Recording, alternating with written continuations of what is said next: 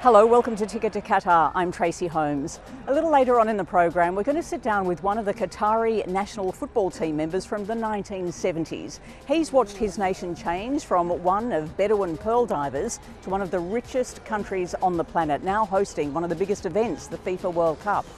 A little later on, Lenny Soltis will take us through some of the state-of-the-art stadiums, and Sam Lewis joins us for her analysis. But first, let's catch up with what's making news.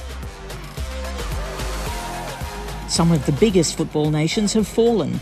Saudi Arabia stunning Argentina, Japan shocking Germany, and Morocco holding the 2018 runners-up Croatia to a 0-0 draw. But one thing remains consistent. Cristiano Ronaldo has become the first man to score at 5 consecutive World Cup tournaments. Politics and human rights discussions continue, but there's been a softening in the narrative. That we acknowledge the very worthy advances that have been made in the past 12 years and that we want to see that continue. I've just returned from Qatar. We raised the issues of being a welcoming host nation, and the Qataris are very keen to do so. Iran's coach even had a quiet word to the BBC reporter. He said players from his country were always being asked about the protests in Iran. But why weren't English players questioned the same way? About the war in Iraq, for example. Meanwhile, Australia is preparing to take on Tunisia. Helping tourists from everywhere find their way around Qatar is Ramsey, who happens to be from Tunisia. So what's his tip? Tell me the score, Australia-Tunisia. Maybe 1-0. To Australia? Yeah.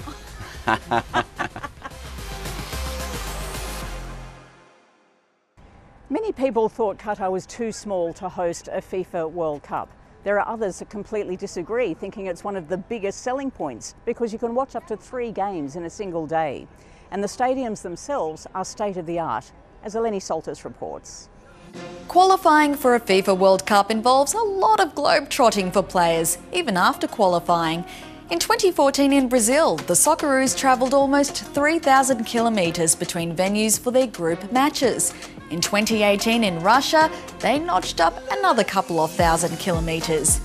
In Qatar, the furthest distance between stadiums is 55 kilometres, making this the most compact FIFA World Cup on record. Or as former Socceroo and now Qatari resident Tim Cahill puts it, where have you ever seen to watch 2 or 3 games in a day? You know, this is going to be really, really special. In its 2010 bid, the Qatari delegation said their country is the centre of everything, with 2 billion people living within a 4-hour flight radius of Doha. But flight paths aren't everything. Qatar has hot desert summers, and in its bid, Qatar pledged to develop pioneering cooling technology for its stadiums. No, I am not on top of a mountain. Qatar pulled it off with the help of Dr. Cool.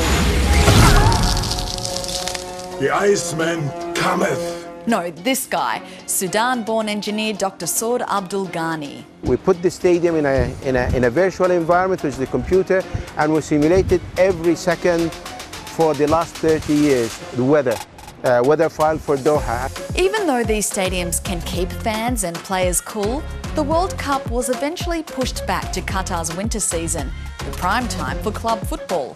This really annoyed the European leagues. But football great and now a paid ambassador for Qatar's World Cup, David Beckham, is philosophical about it all. He reckons the players will be more fresh-faced for the tournament. The performances will be top level. In all, there are 8 stadiums for the World Cup. And this was the other significant part of the Qatari bid. They've promised to dismantle parts of their stadiums and give away 170,000 seats for venues in developing nations. A true international legacy with no white elephants. The designs for these stadiums are unique as well. There's Stadium 974. That's the international dialing code for Qatar, and also the number of shipping containers used for the venue. They're all colour-coded for different purposes. Watch out for the silver ones. The VIP rooms, and that's my kind of container. Yeah, about that. The Qataris love their exclusive VIP quarters. You'd be forgiven for thinking this is a long walk through a luxury hotel. Oh, wait, there you go, a green pitch. They do play football here after all. This is Al Bayt Stadium, also known as the Tent. Some of the other stadiums have also adopted unofficial nicknames. This one was supposedly inspired by the hulls of a traditional pearl fishing boat. But some critics have pointed out the late Iraqi-British architect Zaha Hadid found her inspiration elsewhere, which she denied. Yep, I see it. It's a fishing boat.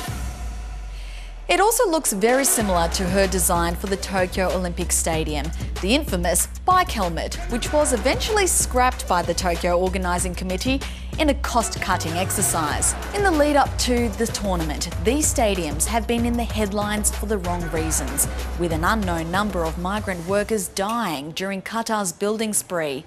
Now, with new legislation and workplace reforms, Qatar hopes the stadiums will become a positive symbol for the country, while we await the verdict from players and fans.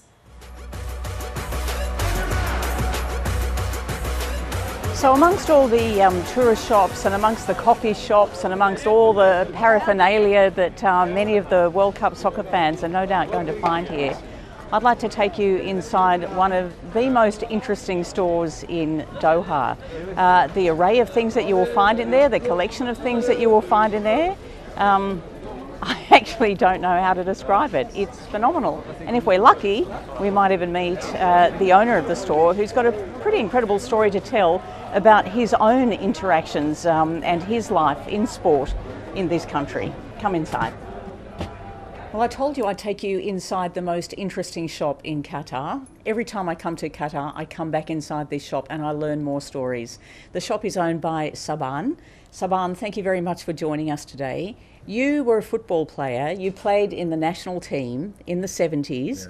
There's been some debate about how strong football culture is in Qatar. Yes. Has it been here a long time?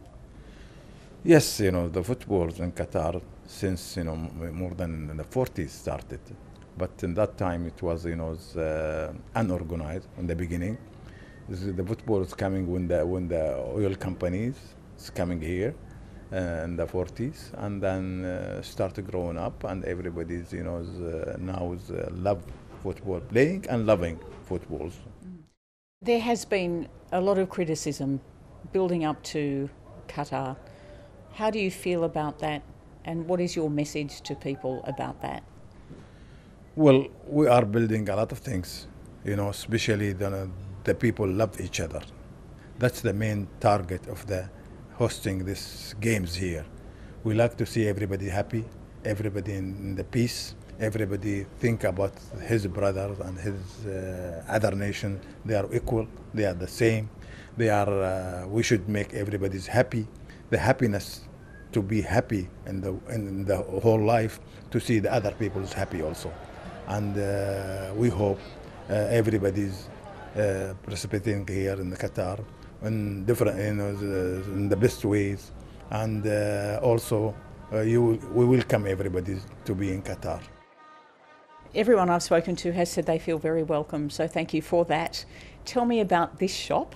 It has bits of everything from all over the world. I've even seen something from the 1936 Olympics. I've seen a cover with the magazine of Pelé, the greatest footballer of all time, many people would say. There's even a Sydney Olympic torch from my country. How did this start? And this must bring lots of stories to you and lots of people to you. Actually, my shops here, they call it Al-Ajawid. And I'm collecting a lot of things. Start with collecting my heritage of state of Qatar, because it's our heritage, part of the sea. Everybody's here in Qatar long time ago, before gas and oil, everybody working in the sea, and for the pearl divings, and then starting with these things, and then growing up also collecting from the other world, from other things, because I have nice eyes, looking for the nice thing, beautiful things in the world, and I collect it. And now with my shops have a lot of things. From for the certain moment, I concentrated now. I bring all my things from the boxes, from the football, from sport, torches, flags, cards, tickets, everything, all things from the sport. I brought it for the people to see what I have. There is literally something in here from every place in the world, and I imagine with the FIFA World Cup on, there are people coming to visit your shop from every place in the world. So this is a mini United Nations in the souk in Doha. Thank you very much for having us. Thank you very much to invite me for this moment. And yes, we are united. We like everybody to be with each other. And now Doha, Qatar, I can call her the smallest, biggest city in the world. Because very small, but a lot of people now is here because join us, happy and peaceful, and I hope everybody enjoy his time here in Qatar. Saban, thank you very much. Thank you.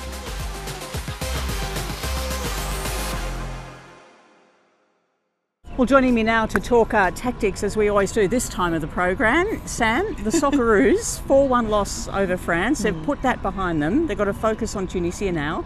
But it's a crucial game, isn't it? It is a crucial game. Usually to get to the round of 16 you have to get results in at least 2 of your 3 group matches.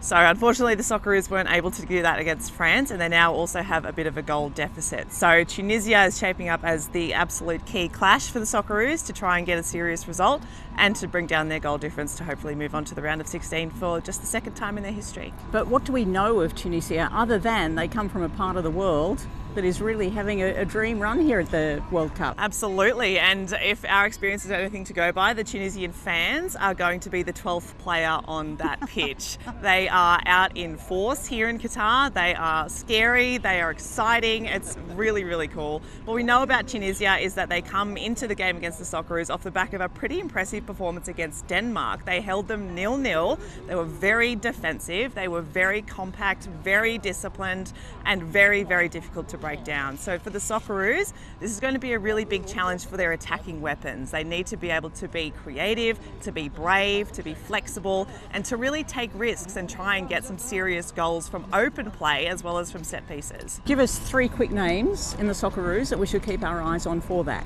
One big name coming back into the squad from this afternoon from Graham Arnold is Aiden Rustich, a creative attacking midfielder, number 10. It was really good on set pieces, really good free kick taker. He's got a really fantastic eye for a pass, so watch out for him heading towards goal. I think another player who's really probably overdue a goal maybe is Mitch Duke. He started against France and he ran his socks off, but against Tunisia he's probably got the physical kind of edge, so being able to put him in front of goal on set pieces could be key. And another player, of course, off the back of his debut goal for the Socceroos against France is Craig Goodwin. He had an absolute blinder, he's got a wicked left foot, and if the game plan is going to be similar against Tunisia as what it was against France, then he is going to be absolutely key. I don't know if you can hear the helicopters buzzing around us overhead. I wish I could give you the camera shot from the chopper. I'm not sure we can do that today. But just finally, it really does seem like at this World Cup, it's been so different. We've spoken about that so many times, but the tectonic plates in world football are shifting, aren't they? They are. What are you seeing? What's really fascinating is seeing the rise of Asian teams at this tournament. We saw the upset against Argentina from Saudi Arabia, whose own fans were absolutely incredible. We saw Japan get an amazing 2-1 win over Germany. And we're starting to see more and more AFC teams start to push the usual traditional South American, European powerhouses. That's really exciting for Asian football. It's exciting for Australian football because these nations, particularly Saudi and Japan, they have invested in football in really serious ways over the past decade, not just in terms of money for players, but in terms of resourcing, in terms of pathways, in terms of facilities. So being able to see the outcome of all of that investment at this World Cup should give Australia a really important lesson in what we can use, particularly off the back of the Women's World Cup next year, as a springboard for the next 10 years of football development. Sam Lewis, keep on enjoying the World Cup, and we hope you do too. See you next time on Ticket to Qatar.